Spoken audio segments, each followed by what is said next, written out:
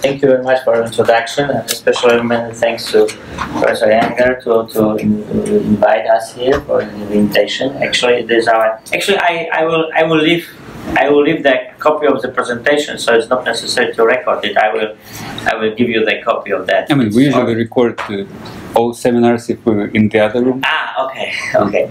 So anyway, it is our second visit to your university here. So I will go very fast with some general information because I can see that probably only professor already have seen it, but the other people maybe not. So very fast. So what are the objectives of our meeting? Is just to try to establish some specific cooperation between faculties, because in fact there's not such a thing like a general cooperation with two universities. It's always cooperation between some particular faculties, and based on this cooperation we can build some other activities.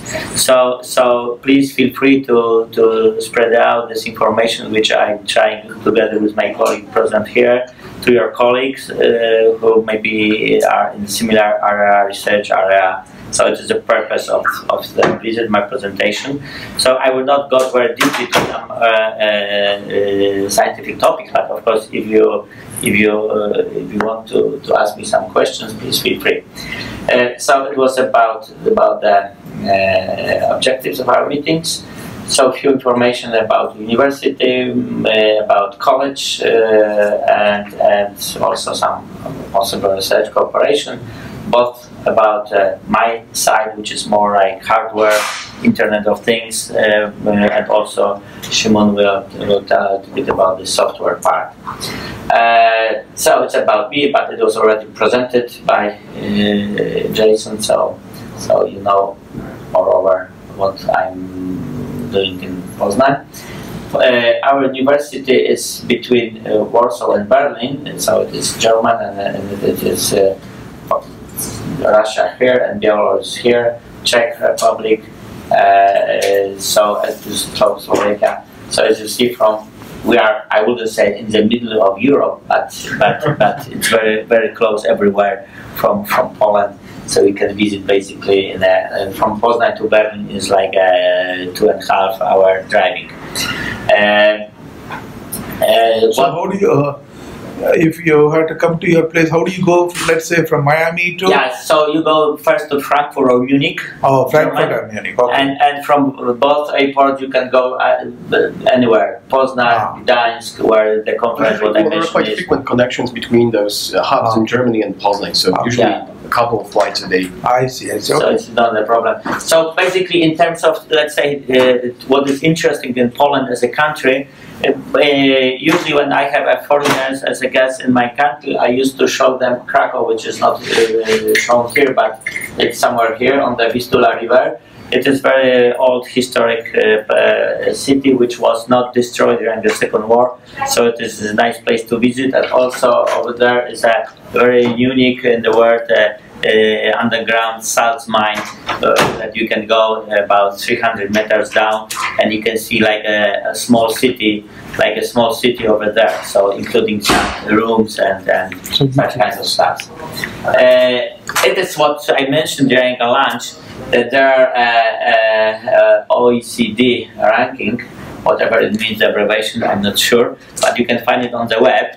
So that you can have this, you have this 11 topics, and based on that you can rank countries. So for example, in terms of safety, Poland is, which surprised me actually a little bit, that Poland is the second in the world in terms of safeness.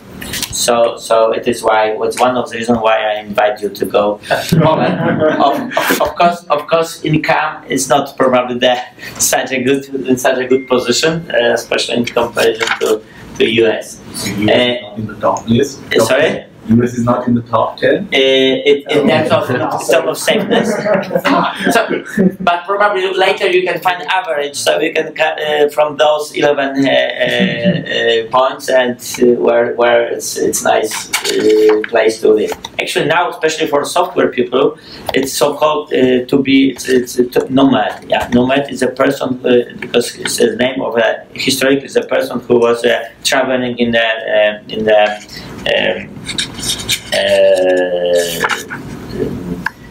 desert, and so they stop somewhere. But now, especially software people, they can live anywhere, so they can just traveling all the time. But everything what they need is just an internet connection and a computer. So it is that's the better where you stay at some point. So a few words about Poznan. It is the fifth biggest city in Poznan in Poland, but the third in terms of academic number of students and higher education institution. It is our very old building which still exists because we started our university in 1919, and now our new, actually not new, it's like a 10 years old building where our college is located over there. So as I mentioned before, we have 10 colleges, 21,000 students, so as I heard, a little bit less than in your university, and everything else as a typical university. And it is where our campus is located. So it is a city of Poznan over there, and what is nice that we are located basically similar as you, just in the city. So it's not like a out of the city campus, but it is in downtown of the city, so students can do some interesting stuff in the leisure time, let's say, over there. Our faculty, computing, one of those 10 faculty. Here you can see some interiors. Of course, I put here the best pictures. So we have also some old buildings. History, the first computer science started at 1976. Now we changed names of our colleges. In original, it was Electrical Engineering College. And next it was changing, and finally now we are Computing Science, College of Computing Science. So as I mentioned, those old buildings here and new over there. So this other look. We have actually three basic in our structure of our college. It consists of an Institute of Computing Science, Automation and Robotics, and also we have a very unique European Center for Bioinformatics and Genomics, and it is a relatively new thing, and a lot of grants are attracted to this stuff. So we have in terms of number of students, I already mentioned, but we have a typical 3 programs, I mean undergraduate, graduate and PhD programs. In our, okay, let me go a little bit faster here. So fields of study. The same as here, I guess. 3.5 years of undergraduate and 1.5 of graduation master program, and specialization. So basically, it is like that you enter computer science program, and next you can choose one of those specialization. I noticed that there are some mistakes. I copied 2 times. So, but of course, you know, software development technology is very important. Maybe not. Well, the same is about mobile embedded applications, as you see. It's also important because it looked 2 times here. Okay. Anyway, my mistake. Sorry about that. Automatic in robotics. That one is a very unique one because we have a joint program that kind of double degree. Also with the University of Everett in France. So it is like 3 semesters. 1 semester is students are in our university, the second one is in France, and the third one they can choose whatever they prefer. So this kind of competition between France and Poland. Bioinformatics, it's a relatively new program, but not so many students, but in terms of publications, it is of course very good area because there's a lot of possibility to publish good journals topic over there. We are also well known in terms of student achievements. I already presented it last time, so let's go further. And now some areas of scientific research. Here you can read it. So typical stuff probably you can find in any faculty, any colleges of computer science. But here, maybe to be more specific, you can see here operational research, artificial intelligence. It is we have a a few very well-known professors. One is Professor Węglarz, who established, actually, is one of the researchers who established this operational research back like 30 years ago. Professor Błażewicz, Słowiński, so probably people who are working in this area, they will recognize those names. Intelligent decision support, it is area of Szymon Wilk's medical informatics. It's also very close to your area of interest, so I will give a... So in the medical informatics program, do you work with any medical school? Yes, we have a close connections with many medical, not only schools, but also with the hospitals. Okay. So for example, right now one of my research is just to analyze the influence of the radiation to the chest. I don't know in English. I mean, what is the side effects of this cancer treatment using radiation? So it is based on tomography images. We try to do some research on that, and Szymon will tell a little bit more. So it's mostly for the processing of the data, or embedding something in humans? No, it is just processing data, which we have some from tomography. But also, in my case, I also try to prepare some devices which can be, for example, implantable into your body. But right now, I'm thinking not to implant it into a human body, rather in the water pipelines. But actually, at least at this stage, we work rather with data because it's easier also from the perspective of going through all the ethics checks, because you don't have to deal directly with patients, but you have the data, and then you don't have even to approach patients. So it's safer, and usually it's much easier to get an approval for a study like this. So basically, it is what, as you see, Szymon already wanted to tell a little bit. So Szymon, please continue. So there are some other competences. There's a typical information system, let's say old-fashioned. The next one is also well-known algorithm design programming, but here you have all of those bioinformatic things and protein data analysis. And to be more specific, few examples of some specific research area, and I will ask Szymon to explain a little bit. Yeah, because I'm from the lab of intelligent decision support, which can be seen as now we use this term data science for this, but we deal with various forms of decision support, including data mining and also preference modeling, preference application to make more informative decisions. Here you can see some examples of the research we are conducting and the projects we are working on or we have completed. So we focus on traditional machine learning approaches, and I would say one of the fields within the whole area of machine learning is dealing with imbalanced data sets. So they occur quite frequently. So I would say network applications, like for example intrusion detection, is very typical case, so it's always cited as a perfect example of imbalanced data. Medical problems are the other well-known example. So this is what we are dealing with. I will talk about it a bit more, but there are different approaches, and in fact we try to promote, at least to some extent, approaches that capture the knowledge in readable form, because quite often you have to consult the knowledge with a human expert, and then it's good to have it expressed in a form that is easy to comprehend. Therefore, quite frequently we use decision rules, and here there is a methodology called rough sets, not fuzzy sets but rough sets, and actually it allows you to capture knowledge in terms of decision rules. It allows you to deal with inconsistent data in terms of missing values, inconsistent values, values inconsistent in terms of user preferences. So actually, it's quite a powerful tool that can be used in many applications. So here you can see some more specific applications of rough set methodology. This one was about identifying relevant features and rules in some biomedical, actually it was about drugs.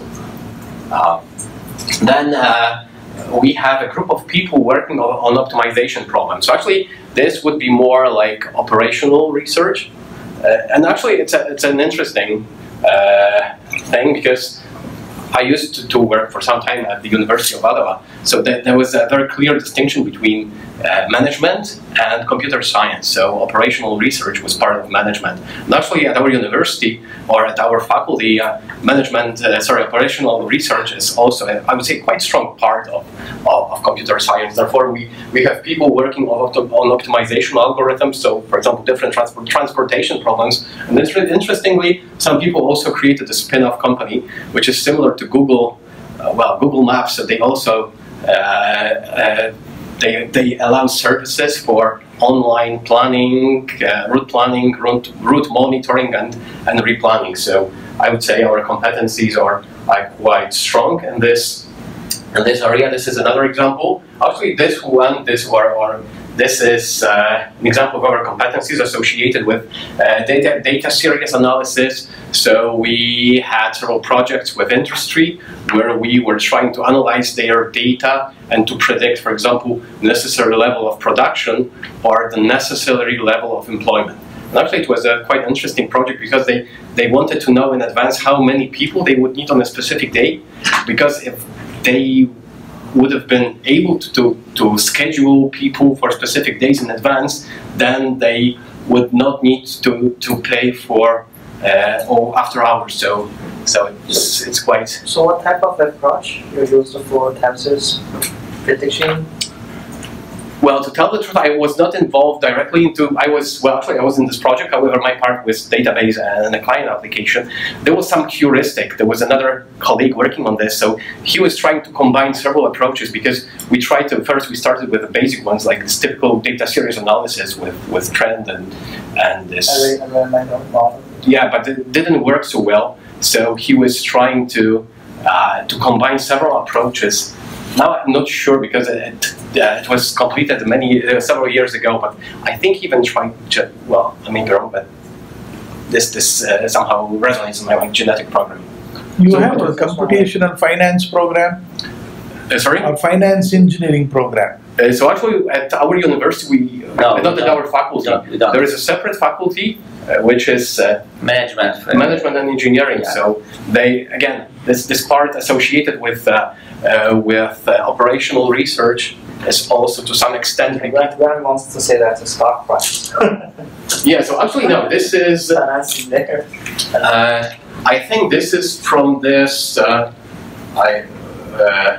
This project where we were trying to predict the level of production for. Actually, it was a bulb factory, one of the largest bulb factories in Poland, and they were trying to predict yearly. Well, a year in advance their production levels. And then you can see here some topics related to preference modeling and preference discovery and then application. So we are developing methods for capturing preferences. For example, we ask a user decision maker to express preferences in terms of using several comparisons of well-known situations, and from those comparisons we try to build more general models capturing preferences, for example, related to some choices. And this could be, for example, applied to a situation when we try to look inside customers' head. Then we also have a group working on image analysis, and they are quite strong.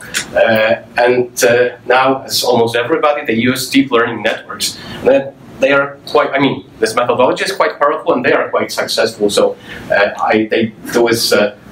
there's one, or there are at least several data sets with fundus images that are used as a benchmark. So I think it was 2 years ago they published a paper in DMC medical imaging, and actually they managed to beat like 70 other approaches, and they were very satisfied because their general network, deep neural network, was able to beat more expert-driven approaches that were specialized to this very specific tasks.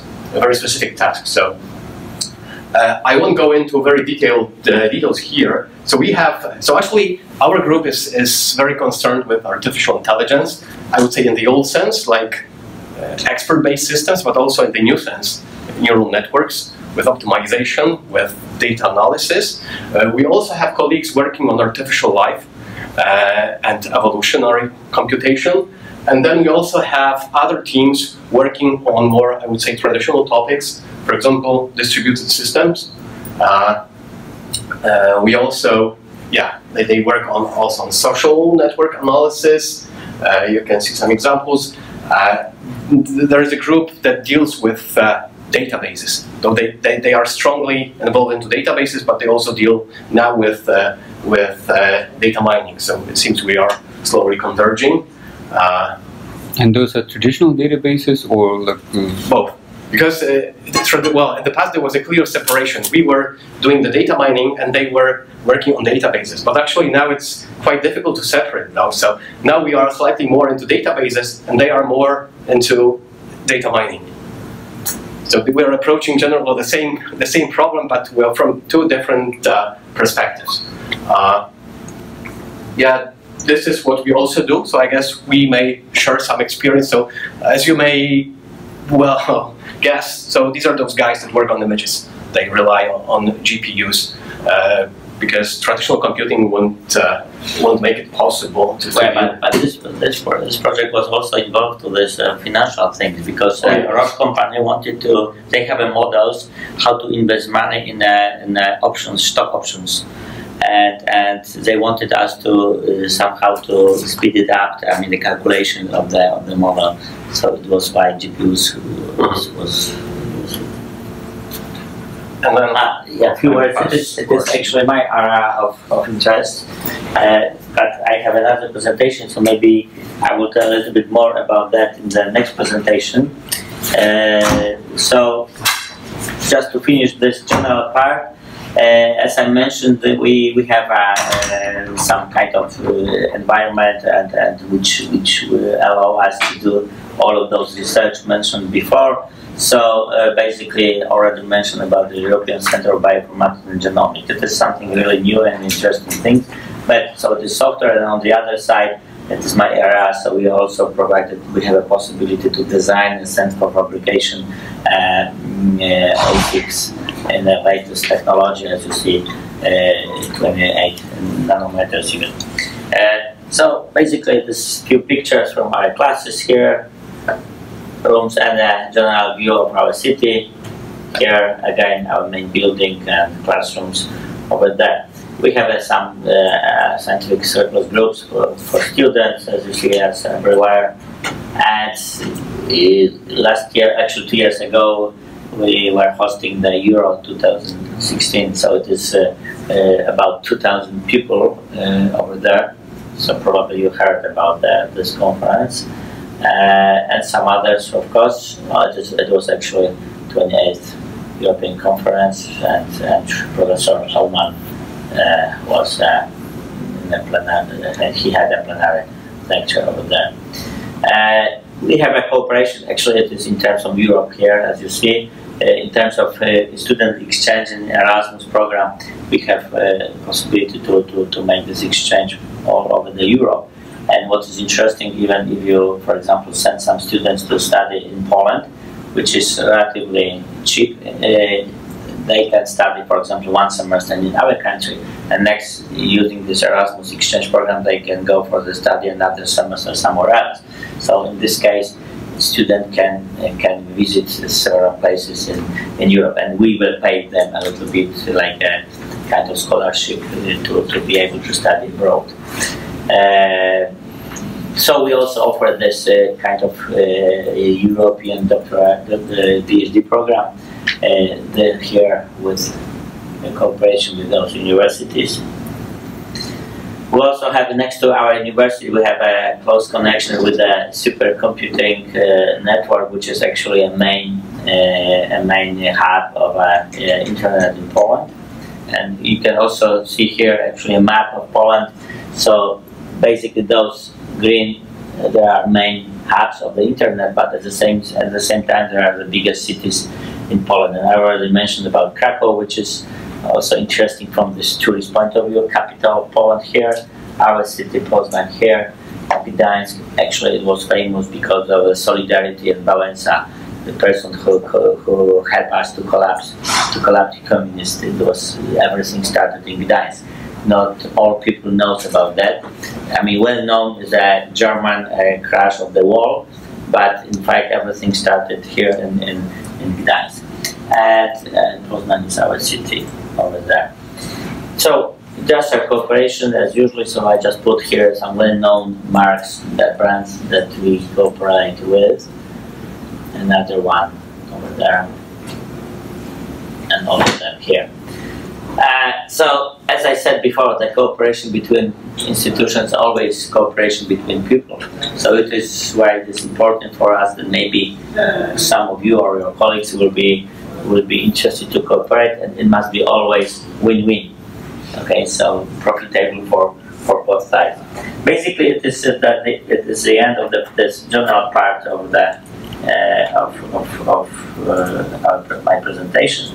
And another one more specific is about my research area.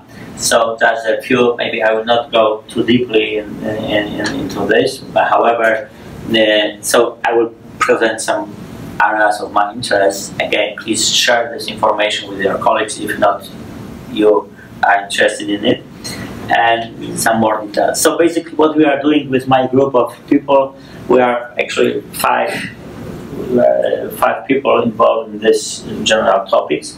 So I see design, we are using mental graphics tools, and we have access to, as I mentioned, and actually recently we produce fabricated 65 nanometers ASIC, but we are also able, we have a technology bias for 25 nanometer technology, and basically it is a Taiwan microsystem or Austrian microsystem, Taiwan national conduction, I guess, something like that, or Austrian microsystem fabrication. Can you do it directly in like university campus, or no? We send it. You just design layout and you send the file with the layout, the fabrication. No, such a let's say state-of-the-art technology is impossible to have at the university. RIT, for example, over there we have but it is one micro old-fashioned technology. But still, it's good for students to learn technology issues over there. But when it comes to the real stuff nowadays, you need nanotechnology, and it is really expensive to get. So of course, all of those issues related to embedded system, now I added Internet of Things, which is very popular word, so I included it. So all of those things we try to implement in hardware, some kind of, for example, image processing accelerators or some other stuff. And we are also involved in this image processing cryptography biomedical signals. A few examples of our design, and that is please believe that it is a true picture, that we really fabricated the chip and we measure it. Sometimes some of them even work. So it is like this. We are also doing preparing kind of CAD tools or computer-aided engineering tools for analog or mixed analog digital design. As you know, it is very easy to prepare such a tools. There exist many tools to design digital circuits, which is very easy. However, it's not so easy for analog. They must be very specific for a specific class of circuits. So we are using, for example, this VHDL AMS or Verilog AMS as a way how we describe the circuits, and we try to help people with our tools to design some specific things. And also, I already mentioned that we are dealing with all of those latest platforms, embedded system. Our latest project was to have a car with a camera over there, and we just traveling with the car, and we are making images of the road. And next, using image processing, we are trying to find the cracks of the pavements of the road. So instead of walking through the highway and looking on the road where there are cracks, we are just implemented here image processing algorithms. You got a good group of people working in cryptography. And we also have people working. Because we have a lot of, some good people are working here too. So basically that one is based on like a cryptography, but using this house-based analog systems. So we are working on that also. Actually, we have this colleague who is involved in that. He made a PhD together with his supervisor was actually from the Wright University in New York, I guess. So they did it together. I was okay, and just as an example, what we are doing in this implantable chips, basically my very short, very narrow, let's say, specific topic was this current mode sigma delta modulator, modulators dedicated for this small chips. So one of the possibilities is it's just I like this transparency because it shows you that, for example, our hair is 100 micron. Can I ask a question before we go in more detail? So you mentioned IoT, and your description is like you focus on hardware, you focus on the local processing. What about the networking aspect? It's not my area of interest, but we have, of course, many colleagues. Yes, we have the group that is called Networking and Distributed Systems Group. So again, they are quite specialized in aspects related to distributed systems, both from theoretical perspectives and practical perspectives. So they deal with all those concurrency issues, issues with writing, reading cache, and so on. So in my case, you will see. I meant like how information is being exchanged between those IoT devices, and including this implantable device. You will see. I have some transparencies over there that at some point really it's necessary to have to be able to send the information outside. Of course, I have some transparencies, but why I like it because it's 100 micro in our hair. For us right now, we have 13 nanometers. So you can imagine that in one hair you can have the whole devices. Yeah. So the next transparency is that. You can imagine that each slice here is one hair, so like a James Bond can just shake the hairs and he can do everything, including, for example, have a microphone or camera, of course. Or maybe someone can ask, what about power supply? It already exists that we have a working circuit that's shaking. You can generate energy, so it's just working. How big? How small the smallest? No, that one is not very small. As you see, it's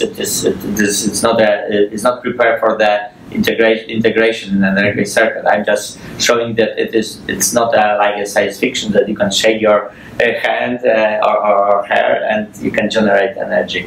But what is important that, of course, what I'm dealing with must be ultra low energy power consumption of the circuit which I am designing.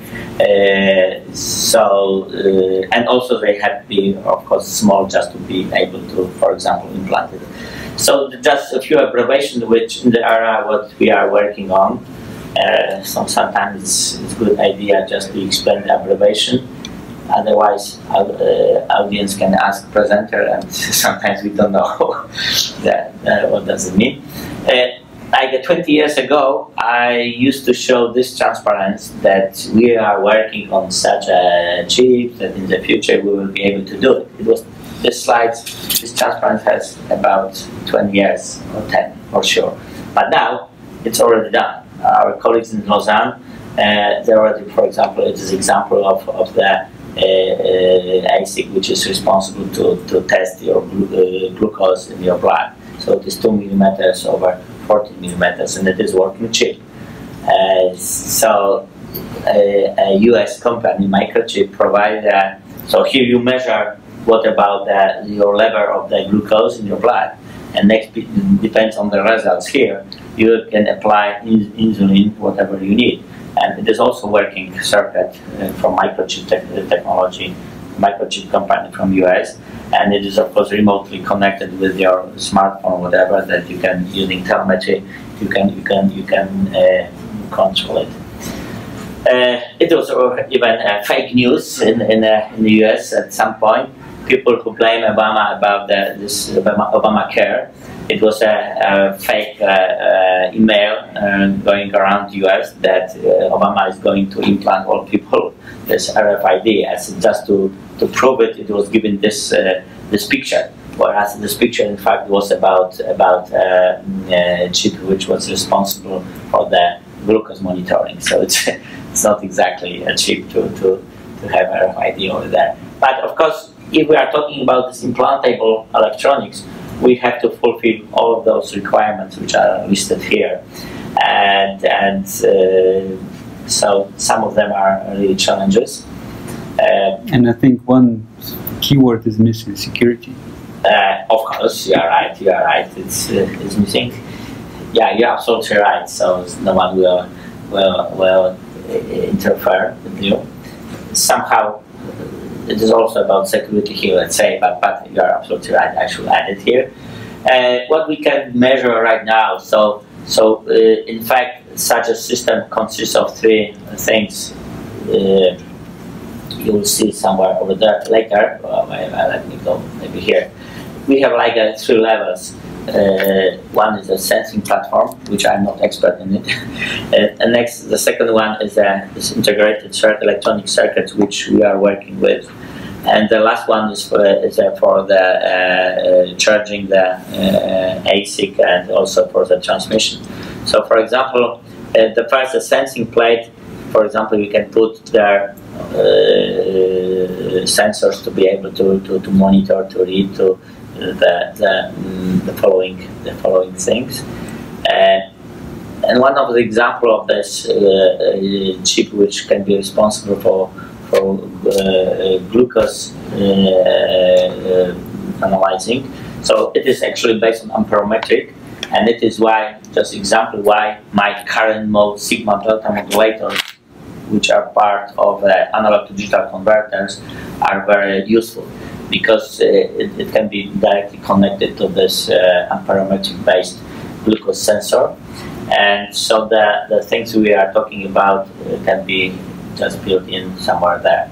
So basically, my part is somewhere over there, just a data acquisition unit, including analog to digital converter. So current is, of course, as soon as possible, after maybe some analog preprocessing, is converted to digital, and next transmitted out of the body. So it is what we are basically doing. So as you see, it is a typical current mode.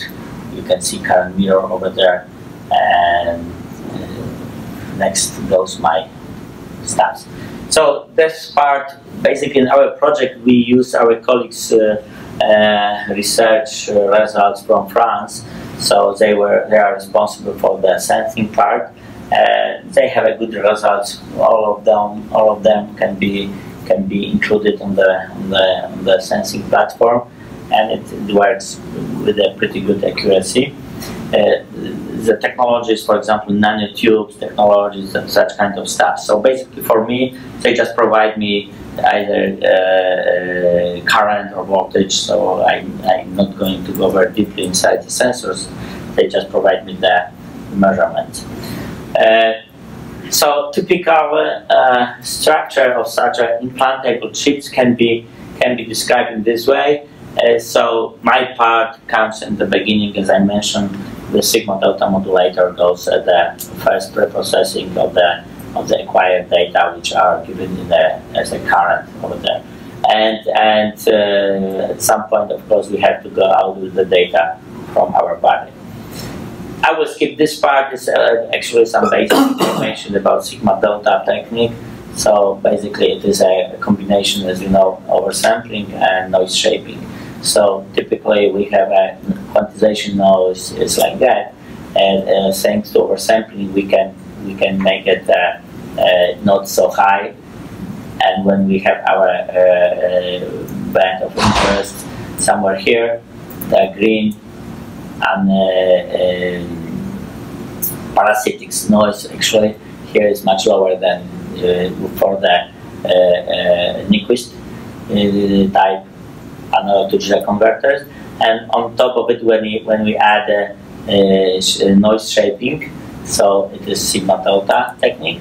As you see, we can shape the noise even more. So the area of interest in our band here is even less. Of course, the total area under the curve is the same as at the beginning, but the part which is in our, let's say, would be our border of our frequency, it's much smaller. And we have a different structure: first order, second order, also mass structure. So it is one of the examples what we did. Actually, it is combination hybrid one, active integrator and passive integrator comparator, and we achieved so this, for example, integrator in terms of lower level transistor level looks not so complicated. RC filter is even less, of course, but finally that's comparator, and finally what we get it is quite a good characteristic. So those theoretical curve which we saw before, it is like this because it is our input signal, and we want to have a noise as lower as possible. So SNDR should be as big as possible. And it is something just to compare different solutions. We have, for example, this figure of merit, which tells you that, of course, we would prefer less power, more accuracy, so effective number of bits, and everything must be as fast as possible. So sampling frequency. So it means the figure of merit in this case, Walton's figure of merit, as well. If it is smaller, it's better.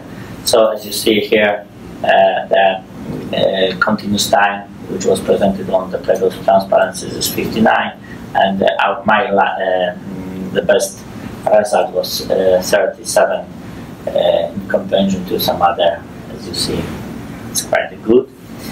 And we implemented it in a 65 nanometer technology. Just to save money, just together with our colleagues from Nova University Lisbon, to save money, we just put several chips, in this case 3 chips in one die, and next, of course, we had, in order to reach this path, we had this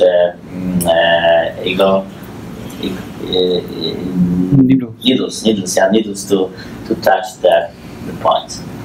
And just I was talking about implantable chips, but frankly speaking, to be able to implant anything to the human body, it's really a lot of paperwork, and it's not so easy. So with the idea right now, which actually, as I mentioned, we applied for the grant together with the colleagues from Lisbon, and it was actually dedicated for Brazilian. It is just that we can implant our chips inside the water pipes, and we are able to sense some parameters of the water. So the general idea is like that. So that one is already done and it works quite good.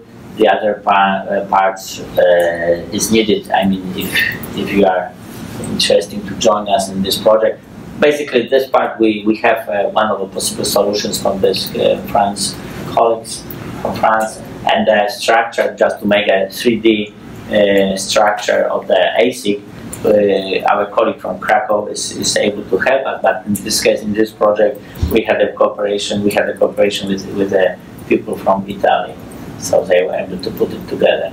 So probably you know this picture that right now we are not only talking about more, so going down with the scaling.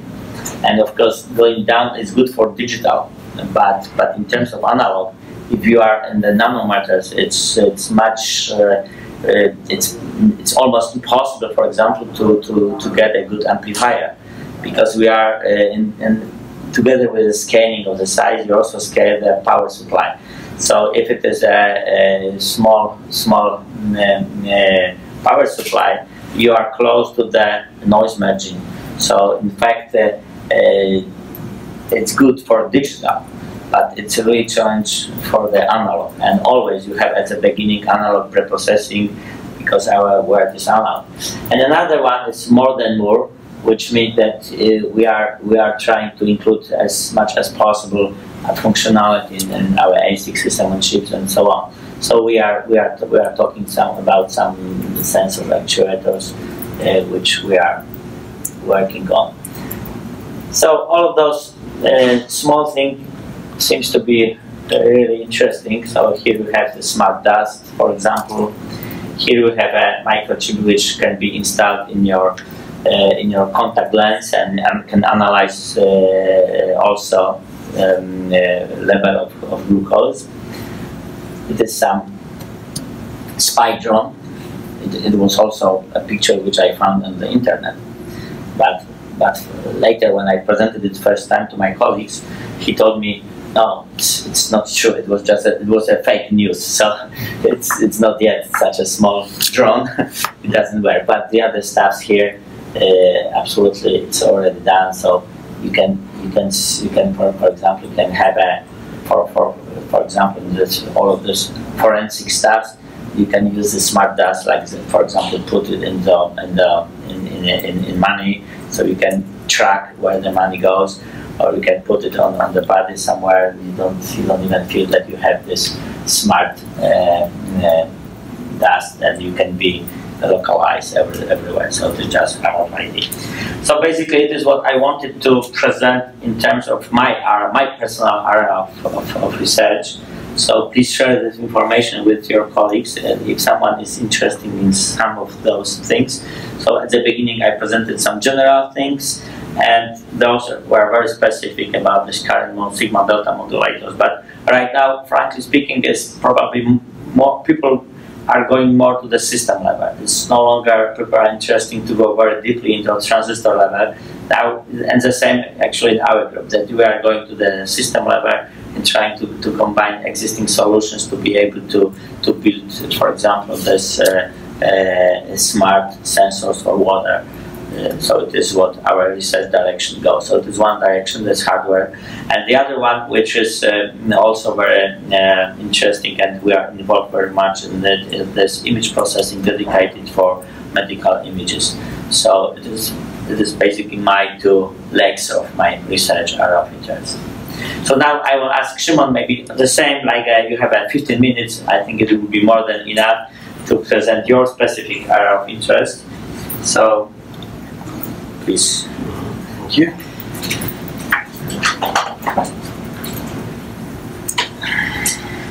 Yeah, so before I start, just a few words about my interest. So as I have already mentioned, I work, or I'm interested in the clinical decision support. So actually, what it means applying, adapting, extending methods that are associated with our field of expertise, specifically associated with preference modeling, data mining, artificial intelligence in the old and new sense, and applying them to clinical, practical problems.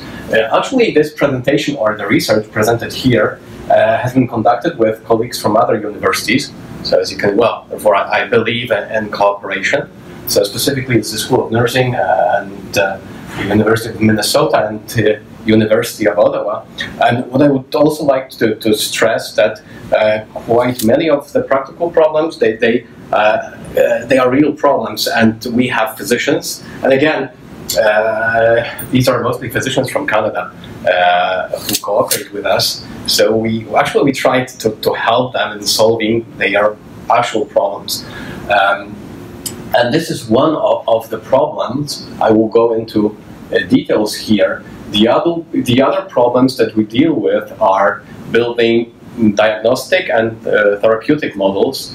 And again, we have cooperation with physicians, mostly with emergency department. So they want to have models that could be used very early in the management process. So the patient comes in and we would like to have very general diagnosis and also a quite general therapeutic plan, which means, for example, that we only have a very limited amount of information.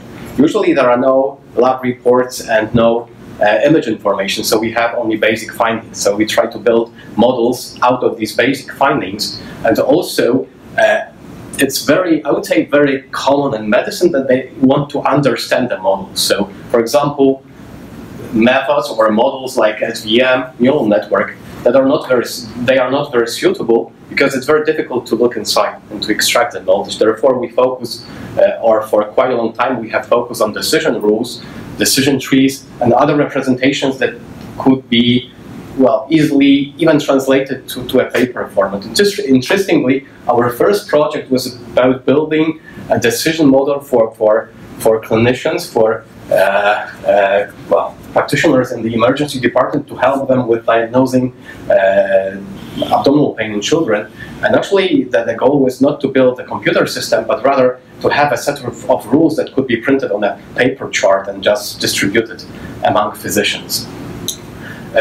Here I would like to focus on another problem, which is well, patients with multi-morbidities and supporting clinicians in applying multiple clinical practice guidelines to those patients. Yeah, so what are clinical practice guidelines? I guess here at least, well, in the US, it's not necessary to give you a very detailed introduction to clinical practice guidelines. They're very, yeah, I was quite surprised when during my very first few meetings with clinicians here, I mean, in Canada, because they had those very huge, very thick books with guidelines. And in Poland, there is a different approach. Now it's, fortunately, it's being changed, but clinicians were not very eager, or they were not very willing to use guidelines. Here the situation is different, so there are guidelines, but guidelines are focused on specific diseases. So they support disease-specific patient management. They have multiple advantages, so they result in better care. They have positive impact on patient outcomes, and they also allow to adopt evidence-based medicine. So the recent results of research, and they improve adherence to standards. But actually, they have some limitations. So again, this is I would say, kind of psychological limitations. So sometimes physicians, and again, this is what I experienced, well, mostly in Poland. So they said, oh no, we won't use guidelines because every patient is different, so we cannot use schemes to follow them. So this is one problem. The other is that they are mostly given in paper formats. These are just publications. Sometimes they are thin, but usually they are long documents, multiple pages, and only parts of those are formalized. For example, they are given as checklists or graphs. So there is also limited standardization for those formal representations. There are several languages that could be used to build computer-based models of guidelines, but again, there is no standard like, for example, HL7 that could be used everywhere. There are several groups that propose their own standards, and there is no winner here. And finally, typical guidelines, they provide or no support for multi-morbid conditions. So usually they focus on a single condition and they forget about all the other conditions. And this is really a serious problem because multi-morbidity is becoming a norm, especially in older patients. So you can see some statistics. So patients, when they pass a certain age threshold, they suffer from multiple problems. And if, yeah, they have to be managed for these problems. And if physicians follow well, there were at least several studies showing that if physicians followed guidelines for a few of those typical situations, typical presentations, then the total outcome would have been much worse, much optimal when not using the guidelines because of conflicts between treatments and because of adverse interactions. And actually, this lack or no support for this concurrent application of multiple practice guidelines is one of the major shortcoming and a major obstacle and practical adoption of clinical practice guidelines. So physicians know them, but they do not rely on them. And interestingly, this support for multi-morbidity is one of the grand challenges for clinical decision support. So researchers they have been talking about this for at least the last 10 years. So, but it's still an interesting and a challenging problem. And there is another aspect that is not directly related to multimorbidity, but it's also now becoming very important, and these are patient preferences. So now another buzzword, hot buzzword on the medical side is P4 medicine. Some people talk about P7 medicine, so personalized, participatory, predictory. I don't remember all the P's, but what's important that now we treat the patient as a team of a member of a healthcare team member. So the patient has to participate in the management process, and patient's preferences have to be also considered. And actually, I'm not sure if you heard about this EVM term, evidence-based medicine, which means making clinical decisions on the basis of evidence and experience. It seems natural, but it's apparently this is something what it gets highlighted very often in medical publications. So this is traditional understanding of EVM, evidence plus experience, but now preferences are added to the mix. And they are becoming quite relevant when, for example, guidelines are quite vague, so they don't give very precise instructions, but rather rely on physician's judgment. So this is the place where we should ask patient to participate. And what kind of preferences? For example, there are several possible treatments, and I will show you an example with where one of the presentations is atrial fibrillation.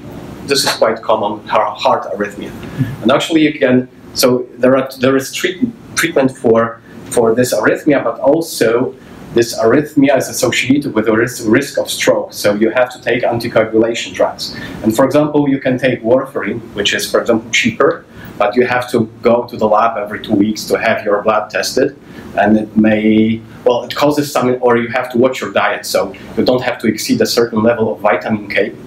So there is one possibility. The other possibility are, well, the class of drugs called new direct oral anticoagulants. So they require no blood testing, no diet monitoring. However, they are more expensive. So at least in Canada, they are roughly $3 a day, while I think warfarin is refunded. And also, at least for some of them, so that they make your blood thinner, just simply speaking. But actually, it also results in the risk of bleeding. For warfarin, there are drugs that, well, that can quickly make your blood thick again. So, for example, if you need to go to a dentist, you can take this pill and then you can go quite easily. For some of those drugs, there are no such pills. So actually, this is where, for example, a patient has become a member of the team who makes a decision. Because usually those guidelines say you can give this drug, or this drug.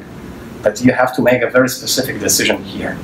And again, different patients may have different preferences. And then we were talking, for example, to a nurse from anticoagulation center, and she told us that, for example, there are patients who already paid, because you can also buy a machine for testing your blood. There is something INR that I don't remember the whole explanation, but you can do those tests easily at home. But this machine is expensive, but some of those patients, they already bought it. So once they have it, they take warfarin because they don't have to pay for the drug itself, although it's associated with some, well, difficulties. So again, these are very personalized decisions. So patient preferences first have to be discovered, have to be modeled, and finally have to be used to make decisions. So faced with those challenges, we asked ourselves several questions and goals. So the goal was to build a framework for personalizing CPGs for multi-morbid patients, and this framework should allow for indicating and addressing those adverse interactions, and also customizing therapies based on patient preferences. We had to answer these specific questions. So, for example, how to represent primary and secondary knowledge. So by primary knowledge, I understand CPGs, and secondary knowledge these are interactions or patient preferences. And the other question was what reasoning techniques to use to process this knowledge. So the answer was first order logic, and then associated reasoning techniques like theorem proving and model solving. I'm not sure if are you familiar with first order logic, or so maybe I'll just skip it. What's specific or relevant here is that, well, it's logic. So you represent your knowledge using logical expressions, but first you need to define your language.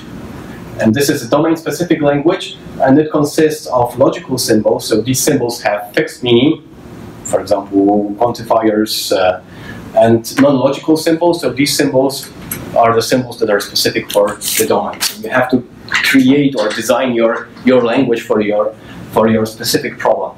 Theorem proving. So we have a theory which is a collection of logical sentences.